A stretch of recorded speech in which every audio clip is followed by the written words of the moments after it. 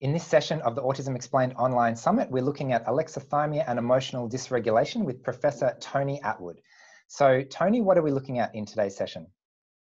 Well, we're looking at the ability to, I suppose in many ways, define emotions within yourself and express them effectively. We're talking about meltdowns. We're talking about the ability to communicate emotions, but importantly, to identify emotions in yourself.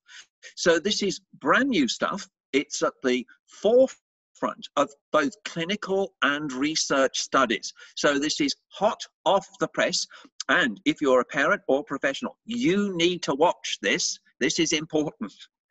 So you heard it, hot off the press. Make sure you don't miss this session in the Autism Explained Online Summit.